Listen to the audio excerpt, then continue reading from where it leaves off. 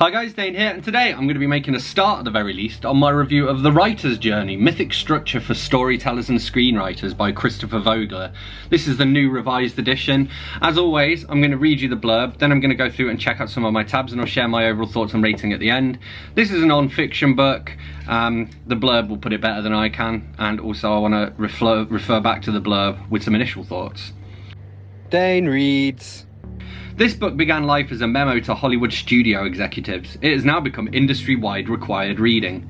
Christopher Vogler believes that filmmakers are heirs to a great storytelling tradition, and the best of them have utilised the principles of myth to create masterful stories which are dramatic, entertaining, and psychologically true.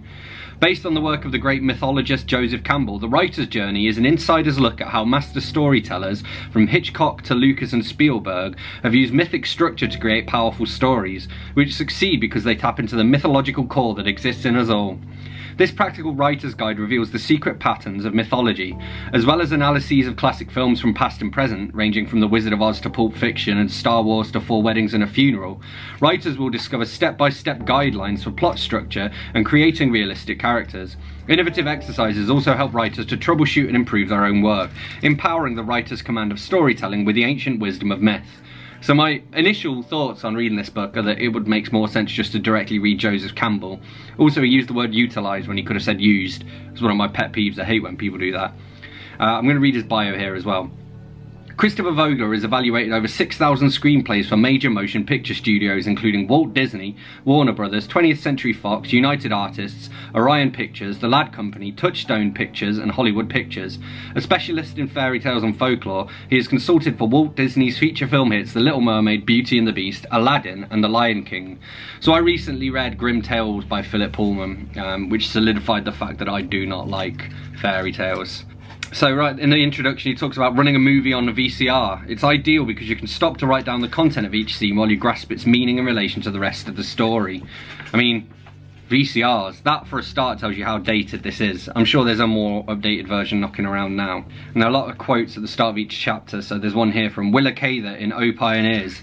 There are only 2 or 3 human stories, and they go on repeating themselves as fiercely as if they had never happened before. So we've got the stages of the hero's journey. So it goes through the ordinary world, call to adventure, refusal of the call, meeting with a mentor, crossing the first threshold, tests allies enemies, approach, supreme ordeal, reward, the road back, resurrection, and return with elixir. There's a little diagram of it here as well. And basically this just gives each one of those a chapter and investigates each of those sort of sections of a story while comparing it to popular culture. So he says, here he's talking about The Wizard of Oz, he says, considerable time is spent to establish Dorothy's drab normal life in Kansas before she is blown to the wonderworld of Oz. Here the contrast is heightened by shooting the Kansas scenes in stern black and white while the Oz scenes are shot in vibrant Technicolor, which is a very famous sort of thing there, I guess. But it's interesting to me that there was so much time given over to The Wizard of Oz when I'm currently buddy reading the series with Joel Swogman, although I get the impression Vogler's never read the books, he's only seen the movie. So he's talking about here as well in 8, The Supreme Ordeal. It's about taking characters to the brink of death. So he says, the designers of amusement park thrill rides know how to use this principle. Roller coasters make their passengers feel as if they're going to die, and there's a great thrill that comes from brushing up against death and surviving it. You're never more alive than when you're looking death in the face. And again, another thing that sort of dates it here is this paragraph. The Star Wars, so this is about resurrection, it goes, the Star Wars films play with this element constantly. All 3 of the films to date feature a final battle scene in which Luke is almost killed, appears to be dead for a moment, and then miraculously survives. I don't think that's true. Certainly not in the first film. There's no point at which he appears dead. It appears like he might, in all 3 of those it appears like he might die. None of those does he appear as though he's actually dead. And then he talks about action here, you know, the purpose of heroes and characters. Another heroic function is acting or doing. The hero is usually the most active person in the script. His will and desire is what drives most stories forward. A frequent flaw in screenplays is that the hero is fairly active throughout the story, but at the most critical moment becomes passive and is rescued by the timely arrival of some outside force. At this moment above all, a hero should be fully active, in control of his own fate. The hero should perform the decisive action of the story, the action that requires taking the most risk or responsibility, which is a fair comment. So here again, talking about Star Wars, he says, in Star Wars, Obi-Wan Kenobi clearly manifests the archetype of the mentor through most of the story. However, he acts heroically and temporarily wears the mask of the hero when he sacrifices himself to allow Luke to escape the Death Star. which again, I don't think is really what happened. Like, he didn't even need to sacrifice himself. I never really got why he did. It's not like it bought any time for the heroes or anything like that. He was just like, nah mate, I'm not fighting you anymore. So this is interesting, the origin of the term mentor. So it says, the word mentor comes to us from the Odyssey. A character named Mentor guides the young hero Telemachus on his hero's journey. In fact, it's the goddess Athena who helps Telemachus by assuming the form of mentor. Mentors often speak in the voice of a god or are inspired by divine wisdom. Good teachers and mentors are enthused in the original sense of the word. Enthusiasm is from the Greek ontheos, meaning God-inspired, having a god in you, or being in the presence of a god. So yeah, that's cool. I've read the Odyssey, but I didn't necessarily know that about mentor. I don't know, I guess I kind of thought of it as like in Shakespeare plays you quite often have a character that's just called knight or whatever. So I just thought that was what they were doing. I assumed the word predated the Odyssey, but apparently not. And here he refers to Joseph Campbell. Again, I think it would have made more sense, especially for me. Maybe this is better for like new writers and particularly for screenplay writers, but I think in general, I should have just read Joseph Campbell. But anyway, heroes must learn to read the signals of their threshold guardians. In The Power of Myth, Joseph Campbell illustrated this idea beautifully with an example from Japan. Ferocious-looking demon statues sometimes guard the entrances to Japanese temples. The first thing you notice is one hand held up like that of a policeman gesturing stop.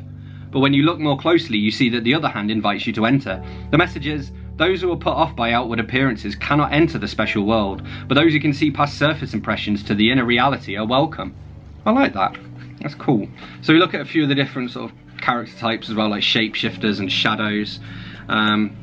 So he refers to Graham Greene, who's one of my favourite authors here. He says, shadows can also be humanised by making them vulnerable. The novelist Graham Greene masterfully makes his villains real, frail people. He often has the hero on the verge of killing a villain, only to discover the poor fellow has a head cold or is reading a letter from his little daughter. Suddenly the villain is not just a fly to be swatted, but a real human being with weaknesses and emotions. Killing such a figure becomes a true moral choice rather than a thoughtless reflex. Alright, then he goes back onto the subject of Star Wars, and I'm convinced this guy's never seen Star Wars. So he says, one of the most impressive shadow figures in movie history, Darth Vader of the Star Wars series, is revealed in Return of the Jedi to be the hero's father. No, he's revealed in The Empire Strikes Back to be the hero's father. It's one of the most famous scenes in cinema history. You should know this if you're a cinema guy. We get a reference to Dune, a screenplay by David Lynch based on a novel by Frank Herbert. I'm currently reading The Butlerian Jihad, which is one of the later Dune novels written by Brian Herbert, his son, and Kevin J. Anderson. He talks about like disorientation as part of stories. He says, in secret societies, an old rule of initiation is disorientation leads to suggestibility. That's why initiates are often blindfolded and led around in the dark, so they will be more psychologically open to suggestion from the rituals staged by the group. In storytelling, getting the audience a little off base and upsetting their normal perceptions can put them into a receptive mood. They begin to suspend their disbelief and enter more readily into a special world of fantasy. And he talks about making an entrance. I think this is a good point. So he says, every actor likes to make an entrance, an important part of building a character's relationship with the audience. Even if a character is written as already on stage when the lights come up, the actor will often make an entrance out of it by how she first impresses an audience with her appearance and behaviour. As writers, we can give our heroes an entrance by thinking about how the audience first experiences them. What are they doing, saying, feeling? What is their context when we first see them? Are they at peace or in turmoil? Are they at full emotional power, or are they holding back for a burst of expression later? Most important is, what is the character doing at the moment of entrance? The character's first action is a wonderful opportunity to speak volumes about his attitude, emotional state, background, strengths and problems. The first action should be a model of the hero's characteristic attitude and the future problems or solutions that will result. The first behaviour we see should be characteristic. It should define and reveal character, unless your intent is to mislead the audience and conceal the character's true nature. There's a reference to the character of Svengali from the novel Trilby. My friend Dave has written a musical based on Svengali, so I enjoyed that. Alright, another Star Wars point. The Cantina sequence in Star Wars sets up a conflict with the villain Jabba the Hutt, which culminates in The Empire Strikes Back. No, it doesn't. It culminates in Return of the Jedi. Fuck's sake.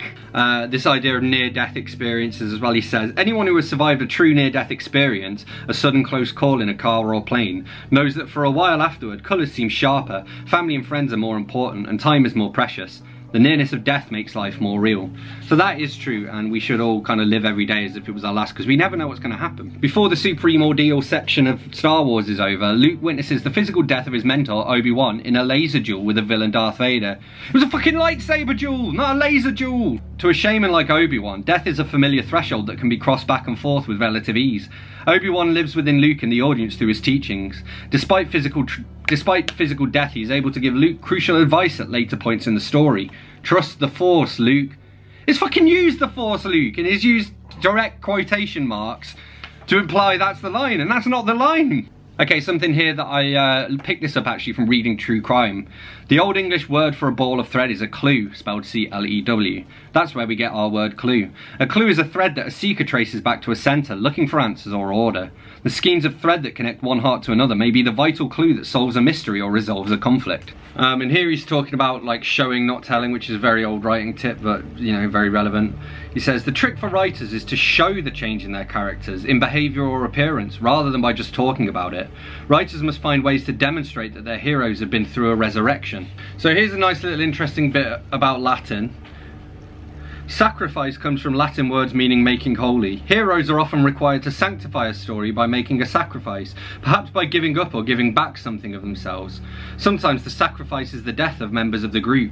Luke Skywalker, at the climax of Star Wars, sees many of his comrades killed in the effort to destroy the Death Star, all one word. Luke also gives up part of his personality, his dependence on machines. With Obi-Wan's voice in his head, he decides to trust the Force and learns to trust human instinct rather than machinery. No, he uses the Force! Use the Force, Luke! God damn, fucking Jesus Christ. Okay, and a little bit about denouement, which I find interesting, because I knew this already just because I'm interested in French and storytelling, so they kind of come together here. But another name for the return is denouement, a French word meaning untying or unknotting. Nou means knot. A story is like a weaving in which the lives of the characters are interwoven into a coherent design. The plot lines are knotted together to create conflict and tension, and usually it's desirable to release the tension and resolve the conflicts by untying these knots. We also speak of tying up the loose ends of a story in a denouement. Whether tying up or untying, these phrases point to the idea that a story is a weaving and that it must be finished properly or it will seem tangled or ragged. That's why it's important in the return to deal with subplots and all the issues and questions you've raised in the story. It's all right for a return to raise new questions. In fact, that may be highly desirable.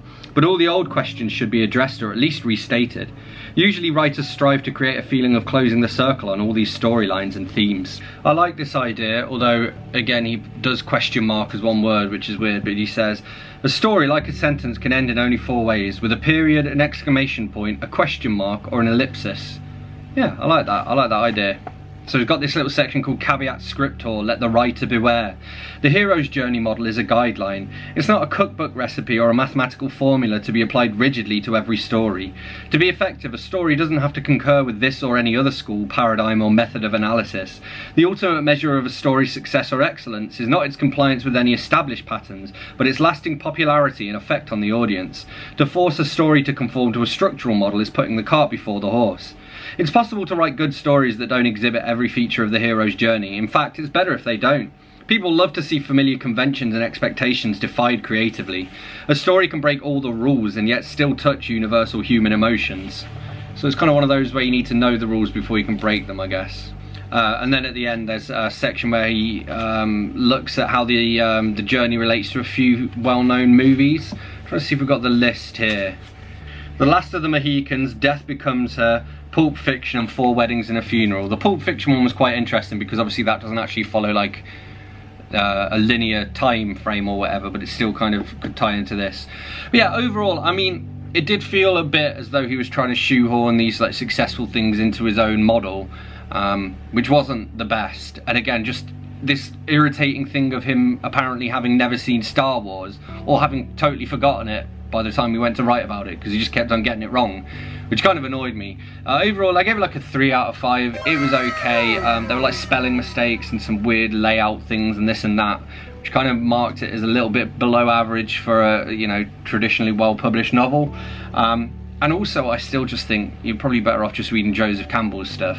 Having said that, I mean, for me this wasn't that useful because I already know all of the concepts in it. But if you're a starting out writer, and especially if you're planning to be a screenwriter, it might be useful. But even then, because of how old it is, a lot of the examples will just be films you've never seen. So yeah, it was alright. I would recommend it if you are into writing, otherwise probably don't bother. The Writer's Journey by Christopher Vogler. So there we have it, that's what I made of The Writer's Journey by Christopher Vogler. As always, don't forget to let me know in the comments what you thought of this book if you read it. Hit that like button if you've enjoyed this video, hit that subscribe button for more, and I will see you soon for another bookish video. Thanks a lot, bye bye.